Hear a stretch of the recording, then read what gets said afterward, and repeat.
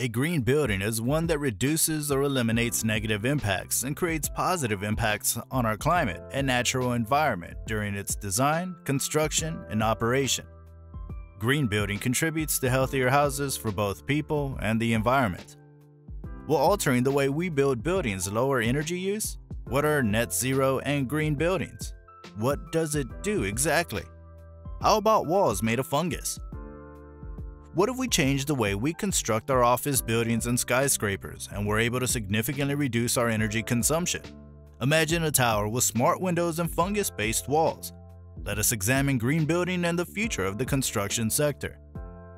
The construction of homes and buildings, requiring hundreds of pounds of steel, concrete, and other materials, is a major contributor to pollution and energy use. The lighting, heating, and cooling systems, poor insulation, and integration of our houses and offices into the environment all have a long-term effect on energy use and costs. In 2019, 28% of energy-related CO2 emissions came from buildings. We require certain changes in the way we construct our homes, workplaces, and skyscrapers in order to lessen that issue. Green or net zero buildings can help with this. The purpose of these buildings' design and construction is to have a positive effect on the environment and climate. They can cut power consumption, help the environment, and enhance the quality of life for individuals who live or work in those buildings by combining energy efficiency and renewable energy. Around the world, the idea of green building has expanded from modest homes to sizable offices and skyscrapers. To offer precise instructions on how to do so, some international certifications have been produced.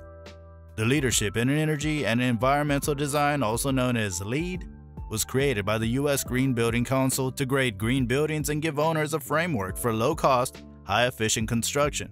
The UK's Building Research Establishment Environmental Assessment Method, or BREEAM for short, is another well-known accreditation. Over the past 10 years, examples of green and net zero buildings have become more prevalent all over the world. For instance, Siemens constructed the Crystal in London, one of the greenest structures ever built. It sets the bar for environmentally friendly building design by receiving the Platinum, LEED, and Outstanding BREEAM certifications. The Bullitt Center is regarded as one of the greenest commercial structures in Seattle. Outside-the-box thinking and unorthodox materials are being explored by researchers and designers. Mycelium, a type of fungus spore, is one such substance that has potential. Mycelium may be used to fill a form with an agricultural product, and the end result is a solid brick or plate. However, this is currently in the experimental stage. This composite requires less energy to produce and contains no harmful ingredients. The Living Studio in New York and Ecovative Design collaborated to create a project using this material.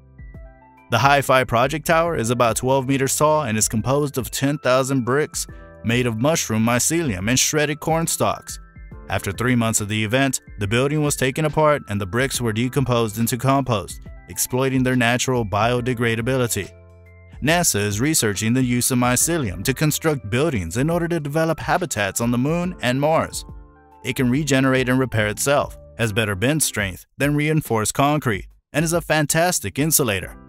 If it's good enough for Martians, why not us? Electrochromic glass, or smart glass, a new technology that combats solar radiation and its heat, is one such example. It uses nanotechnology to generate tiny electrical signals that slightly charge the windows, changing how much radiation they reflect. This technology might make it easier to manage the temperature inside a building, which could result in significant HVAC expense savings, especially during the summer.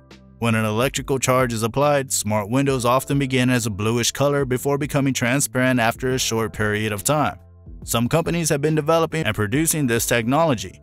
For instance, View Inc., an American manufacturer of smart windows, used 56,200 square feet of their smart glass in a project for Netflix's Los Gatos, California office. This project utilized a predictive automated system that can be adjusted and controlled through an app. There are many options and methods for enhancing how we construct our buildings and use energy to keep them pleasant, but the expenses are still not accessible to everyone. In the coming decades, it's not hard to picture high-rise structures and office complexes with green roofs and zero energy popping up in more and more cities, similar to Apple Park, the biggest LEED Platinum certified structure. Even if we're never able to attain 100% sustainability, the goal is to do as much as we can. Constructing green buildings is one way to reduce environmental damage and help create a more sustainable future for the next generation. What impact will green building have on the future of the construction industry? Comment below. For updates on our next videos, please be sure to subscribe and click the notification button.